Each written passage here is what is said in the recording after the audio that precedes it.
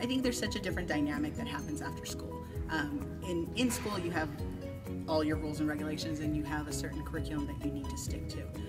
At home, parents don't always necessarily have the tools or the knowledge that the kids need to kind of have a well-rounded childhood.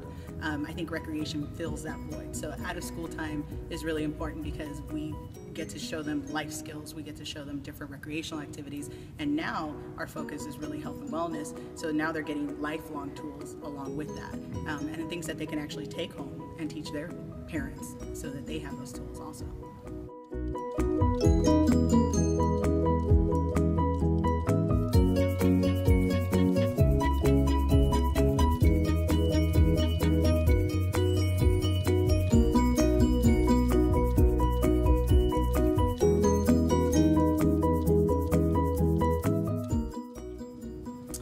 Basically, well, we've gone through this with the Alliance a couple of times of first off, they really helped us focus. So again, we were at the point where we knew we wanted to change, but we didn't know how.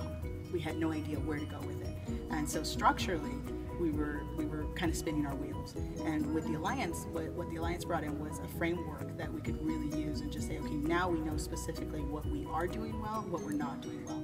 And that was immense for us because it became the things that we did, we could actually quantify now. We can look at it and say, we do these things in our program, we don't do them consistently enough, so now we have to be more consistent, or we don't do them at all and we'd like to, how do we get there? So besides getting the structure in the first year, the resources that have come from the Alliance and the different ideas that they've sparked have helped build it in the second and the third year.